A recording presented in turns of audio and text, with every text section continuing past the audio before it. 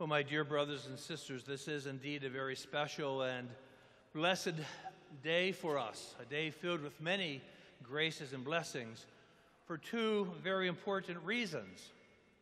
First of all, as we come together today, we celebrate the anniversary of the dedication of this cathedral on this day in 1889. 129 years ago, this day, the church in Providence was gathered together to dedicate this beautiful cathedral. And the prayers, the readings of our liturgy reflect the importance of that day today. And secondly, of course, because we come together to celebrate the ordination of our brother, Phillip Dufour, for the priesthood of Jesus Christ. So, first of all, welcome. Welcome to all, to the bishops, priests, deacons, consecrated religious, and seminarians who are with us today. And in a very, very special way, we want to welcome the family and the friends of Philip who have come together this day. And welcome to the various parishes of the diocese who are represented here this morning, especially Philip's home parish, Our Lady of Mount Carmel in Bristol. Welcome to those who have traveled from out of town and all the visitors who are with us on this occasion as well. It is so appropriate that all of you are here this morning because you have accompanied Philip along the way of his discernment process as he explored the call to be a priest of Jesus Christ. We know that his vocation derived from the heart and soul of God, but it's been nurtured and nourished by the church. It's a reminder then that the whole church, every member of the church, has to be involved in promoting vocations. Today, as we celebrate Philip's ordination, we need to redouble our efforts as a church to provide more shepherds to take care of God's people in the future. As I mentioned, the backdrop of our celebration today is the anniversary of the dedication of this cathedral in 1889. The dedication of a church is always a very beautiful and important moment in the life of the church, as are the anniversaries of that dedication. We know that Catholics hold their churches in high regard. That's why we always strive to treat our churches with special reverence and respect. It is here in this church and in all of our churches, but here in this cathedral, God makes his presence known in real and tangible ways. It is here that we encounter Jesus Christ in the word proclaimed and the sacraments that are celebrated. It is here that the faithful come together to support and encourage one another as they continue their pilgrimage of faith. And it is from here, from these sacred walls, that we set forward to live our faith and proclaim the joy of the gospel of Christ. So today, as we gather for this holy and solemn Mass, dear brothers and sisters, let us thank God for the beautiful cathedral that we have that's been provided for us. It's been a source of so many graces and blessings for decades and generations of God's people. And I might suggest that on the way out of the cathedral this morning, you might stop right over here, the final resting place of our founding bishop, Bishop Hendricken, to say just a little prayer and to thank him for his vision and his courage and his faith that allowed this church, this diocese, but this church, this cathedral, to be built.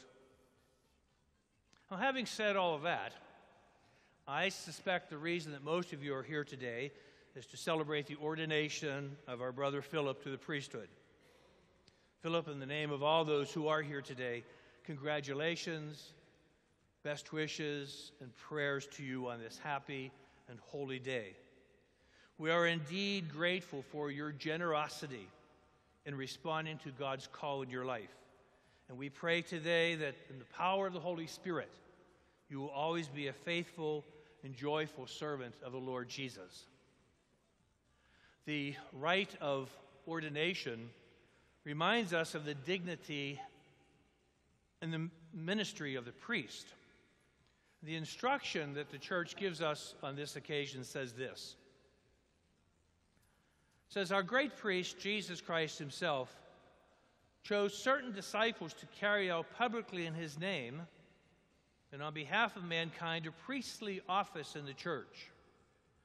Priests are established co-workers of the order of bishops, with whom they are joined in the priestly office, with whom they are called to the service of the people of God.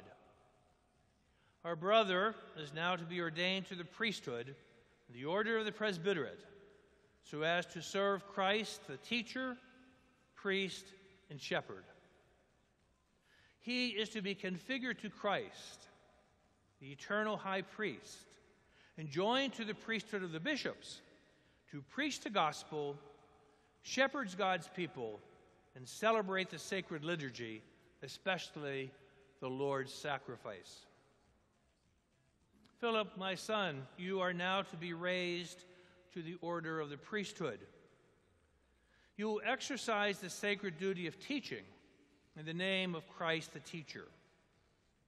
Likewise, you will exercise in Christ the office of sanctifying. Understand what you do and imitate what you celebrate.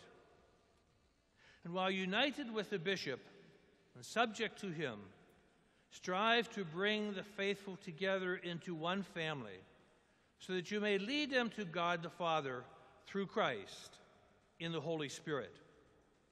Keep always before you the example of the Good Shepherd, who came not to be served, but to serve, and to seek out and save what was lost.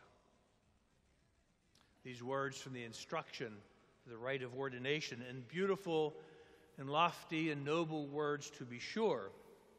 But we know that those words will be lived out in the stark realities of everyday life. And how will that take place? How will that happen? Well, a question that's found in the first reading today gives us a clue. There, in the first book of Kings, Solomon, as he ponders the temple he has just built, asks an important question. Solomon says, "Can it indeed be that God dwells among men on earth?" Can it be that God dwells among men on earth? And our answer to that question, of course, is a resounding yes. Yes, God has always been present to and with his people. And we know our faith teaches us that in Jesus Christ, that presence of God is perfected and fulfilled. Now, your ministry as a priest, Philip, is all about making God present to his people by praying fervently with and for your people, by preaching the word of God faithfully and courageously, by celebrating the sacraments devoutly, especially the holy sacrifice of the Mass, by being present to your people, walking with them in joys and sorrows of life, by evangelizing, reaching out to the unchurched, and now to the many, many Catholics who have drifted sadly away from their faith, and by serving the poor and the weak, the needy, those who don't have all the blessings and gifts and resources that we have. In all these ways, yes, indeed, God will be present to his people. And your ministry as a priest, Philip, is the bridge that will allow that to happen. Now, the instruction says that you are to be configured to Christ. It's a reminder that your personal relationship with Jesus Christ will be the foundation of your ministry. It must be the foundation of all that you do in your priestly ministry. You are to be close to Jesus and to imitate him in your personal and spiritual life. To imitate Jesus. Now, dear brothers and sisters, I'm told that Philip has a unique gift and talent in imitating other people. Maybe you've heard that. And I'm sure that he's never imitated his bishop. And certainly not his esteemed pastor, Father Zeno. But Philip, the greatest challenge of your lifetime is now set before you: to imitate Jesus, his love, his compassion, his obedience and humility. To imitate Jesus, who emptied himself completely for the salvation of his people. Philip, if you always strive to imitate Jesus, you will be a terrific priest. You will do great things for the Lord and for his church. And that is certainly our hope and our prayer today. Amen.